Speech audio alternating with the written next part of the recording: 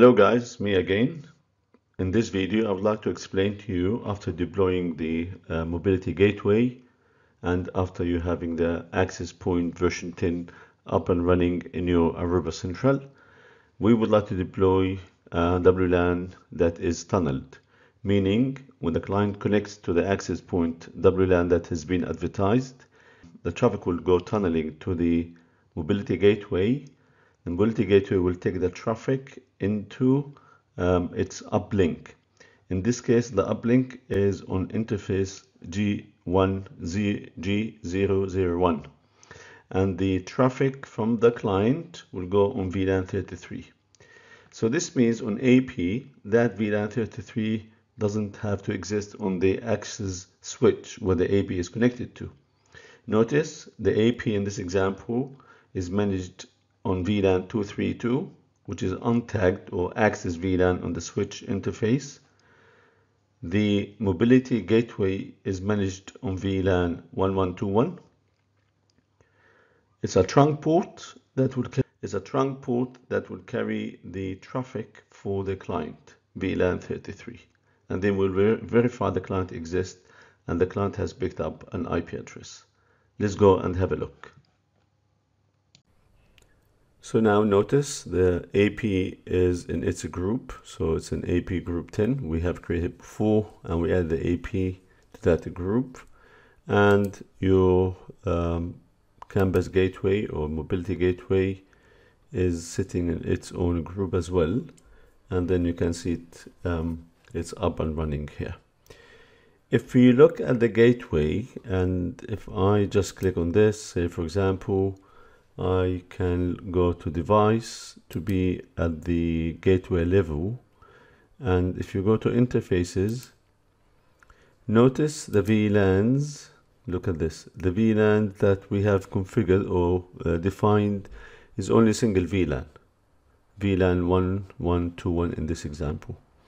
You have two options for the VLAN where the client will terminate on. You can create it here if you like, and then it becomes available when you see the access point try to tunnel as an option, or we can create it there and then. I'll show you an example of when you create the VLAN there and then.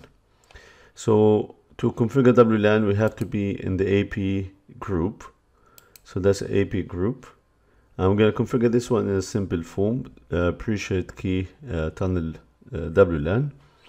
And you can see the device here again. We go to the config. Now we are in the AP group where the AP belongs to. You're going to add SSID. Again, all of these things, let's call it tunnel pre-shared key. And now we will go next. But before we do any of these things, let's go and verify our AP and any tunneling that might exist. So we'll have a look. That's our AP. And we can issue the command show AP tunnel agent endpoints. Do we have any tunnel? The answer is no. The reason for that, because we have not created any WLAN that utilizes the mobility gateway. So there are no tunnels exist on the mobility on the access point. So let's create the WLAN now and come back, and we will revisit this area again. So now the WLAN will be type tunnel. And we will select the cluster that was generated when the mobility gateway was added. It's auto cluster. It will be assigned a unique ID. Now for the VLAN, if you click here, you will find you have the only VLAN we have advertised. Obviously, we have, and the one that exists already is a native VLAN, VLAN 1. What you can do, you can come here, show named VLAN. So that what will happen here.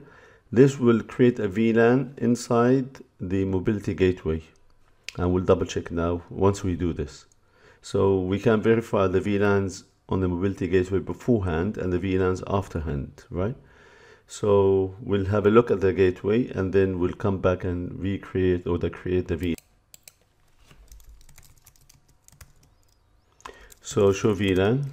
We see we have only two VLANs, 1121 and VLAN 1. So let's go back and configure, continue the configuration. Here we're going to add the VLAN, and we'll give it a name employee. Let's say employee employee VLAN, the VLAN value would be, in this case, 33. Okay, and there we go. So we're going to use that VLAN now. Click on the list, you see it available now, employee 33, which we have just defined. Once we're happy with that, we will move on to the next step, and we will go next.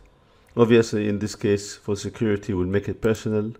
WPA2 and Aruba 123. Simple. That's for, of course, in real life, you're going to use better than this. And we will just finish the configuration of the WLAN. That was successful, and we will double check our mobility gateway. First of all, let's look at the audit trail. If any success or failure, that will let us know in here. Created updated profile here, and you can clearly see what happened in this case.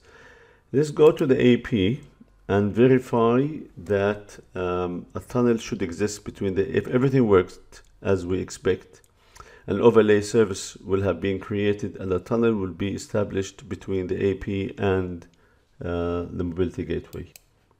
And that's the AP, and we issue the same command. You can see clearly it is connected, the tunnel, so the traffic on that GRE tunnel will be 33 VLAN 1121. Again, these are the ones that you can assign to the users. These are tunneled VLAN, basically using the tunnel between the mobility gateway and tunnel 0, the tunnel between the mobility gateway and the access point in this case. Notice the IP address is the IP of the mobility gateway, and that's a tunnel that has been formed. And if you double check the same, notice the SPI out and in. If you issue the command, similar command on the gateway, you're going to see something similar to this, but reversed. So if we look at the gateway, so the VLAN's been updated as well. Show VLAN, you can see. And if you issue the command, you can see a tunnel has been formed, and the SPI, the in here is out there and the out here is in there. Notice these are the IDs, and there's a tunnel between these two. Now, if we need to check the networks, so let's check the network here. Show network. You can see that is the one that we have created and we have seen before, the tunnel. So show AP tunnel agent endpoints, and we can see the tunnel. One end is the IP address of the gateway, the inner IP, which is the IP address of the actual AP itself. Now we need to connect a client to that SSID. Now there's no client, and in here if you issue the command show, and that is a client, and we will connect using appreciate key.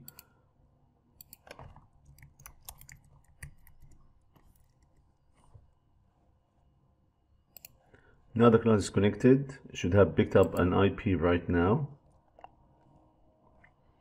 as expected in VLAN 33. Let's have a look at the client from the access point perspective. That's the AP, and we issue the command show clients. We do see the client, and that's how the client is connected. Now we need to go back and look at the client from the Aruba Central perspective. Let's click on the client here. So the Aruba Central, we can see the client up and running. Click on the client. We'll be able to see an overlay tunnel between the AP and the gateway. You can see clearly what's going on here.